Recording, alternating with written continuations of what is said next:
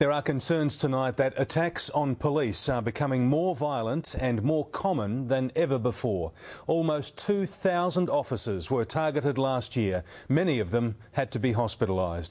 Jacqueline Felgate reports. They're the frontline troops left bloodied and bruised for simply doing their job. People seem to think that it is their right to use a police officer as a punching bag. 7 News can reveal 1,930 police were assaulted last year.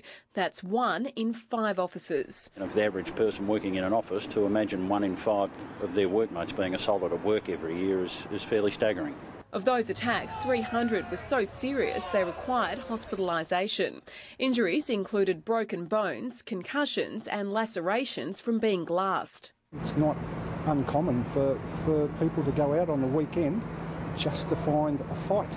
A veteran of the force, Sergeant Jeff Nash, was savagely beaten by a group of thugs and believes Victoria's culture is now more violent than ever. I think it's got a lot to do with alcohol, drugs and their attitude. It's a view shared by the Police Association. It says cutbacks mean officers are now being sent out alone more often, putting them at greater risk. We're seeing enough evidence to say that assaults on police officers are becoming worse and becoming more prevalent. The government has announced stiffer penalties for those who assault police. Offenders face up to 12 months jail on top of their original sentence.